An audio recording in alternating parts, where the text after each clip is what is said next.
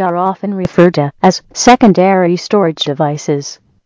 You will have an overview. Chapter 4.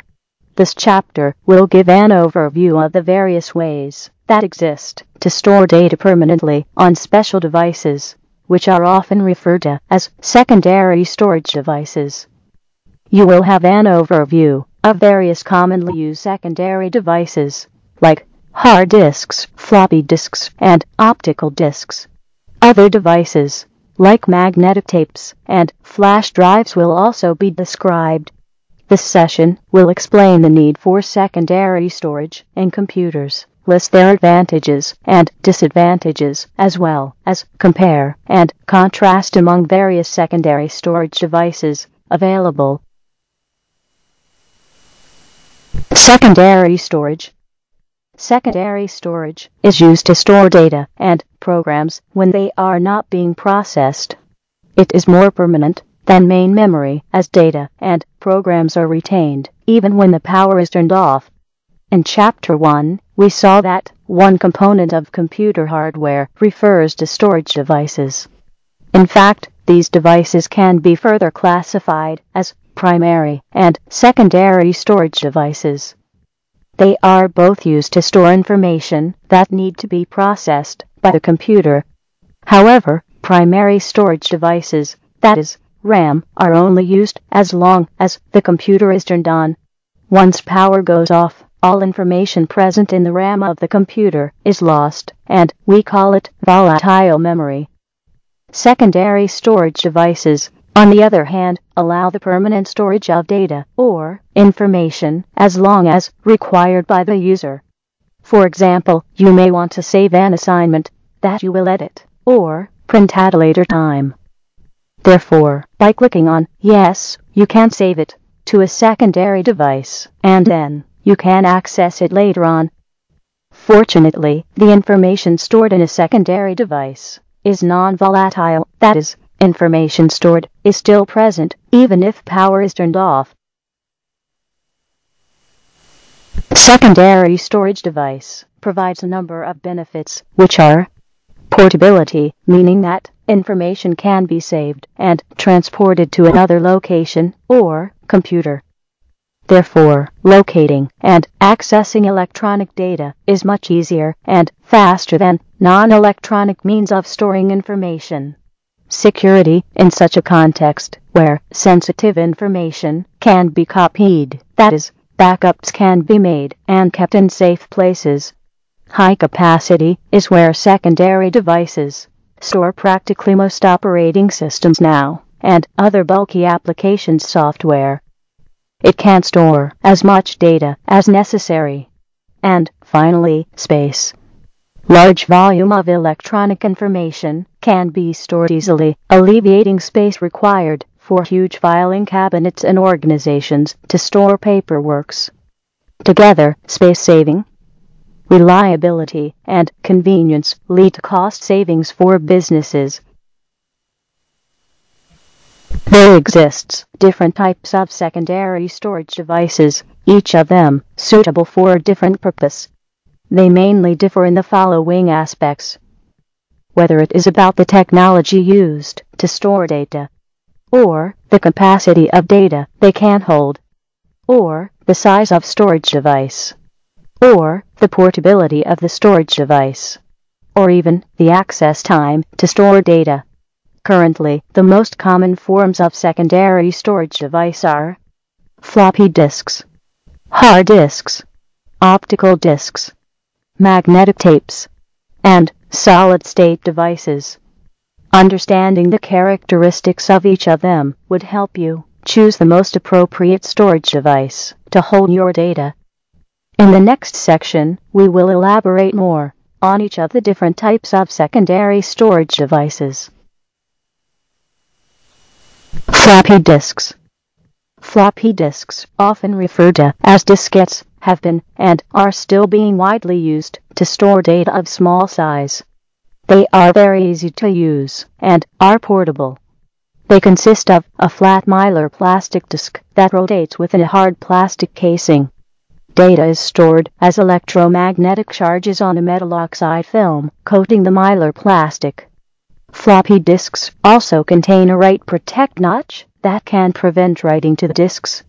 A floppy drive is required to access a floppy disk.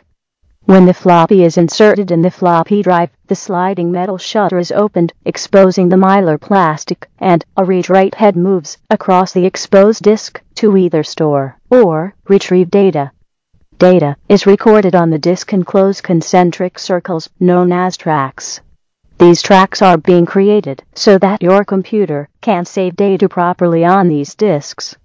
There exist several types of floppy disks, but the most common one is the 3.5-inch floppy that can store data up to a capacity of 1.44 megabytes, something like 400 typewritten pages.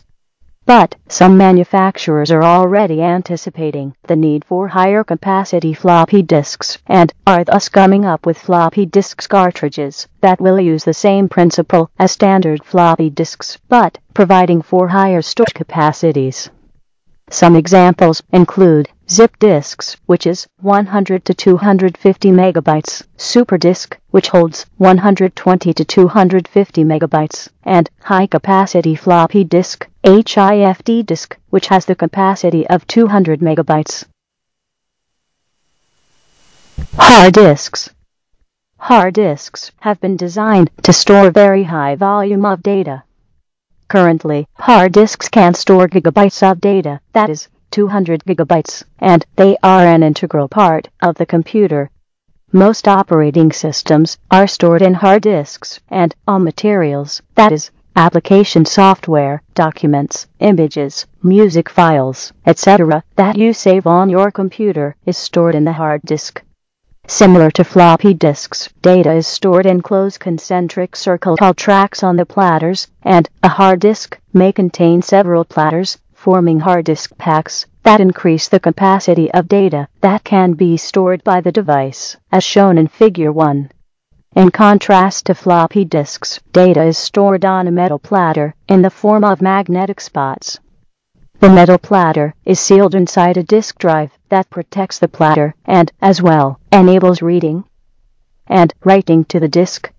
Sometimes, some hard disk may fail due to a head crash, resulting in loss of data, and this is due to various reasons, such as improper handling of hard disks, voltage surge, malfunctioning of read or write head, and more.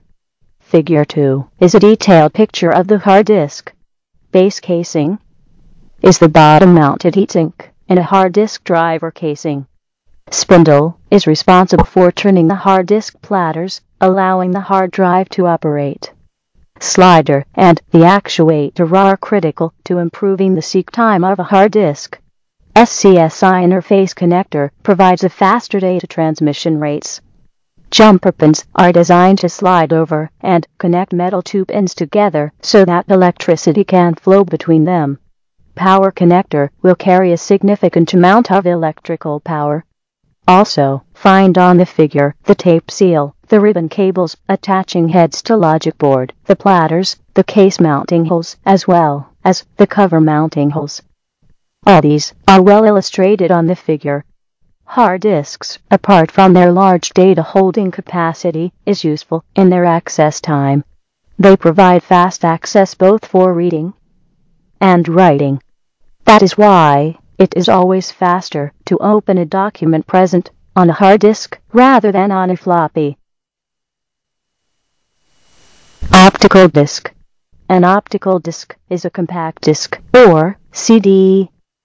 The optical disc became the preferred medium for music, movies, and software programs because of its many advantages. Compact, lightweight, durable, and digital, the optical disc also provides a minimum of 650 megabytes of data storage.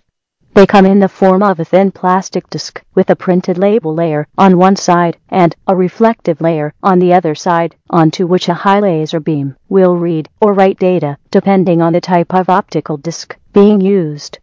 A blank optical disc can be purchased in many formats and can be used to store digital data. Furthermore, computer systems usually have access to these storage media via CD drives that contain a special lens to read and/or write data on the disks. The data transfer rate describes the amount of data that the drive will be able to read from the CD and transfer to the computer in kilobytes per second. The transfer rates will vary depending on the speed of the drive. The speed that you will need will depend on what you will be using the drive for. Typical speeds range from 12x to 52x. Actually, the rotating speed determines the rate at which data is transferred from the computer to the disk, and vice versa. A 32x drive will transfer 4.8 megabytes of data per second compared to 3.6 megabytes of data transfer per second for a 24x drive. The faster the drive, therefore, the faster data can be read from the CD and used by the computer. The CD drive will be used for tasks such as installing new software. Currently, there exist three basic types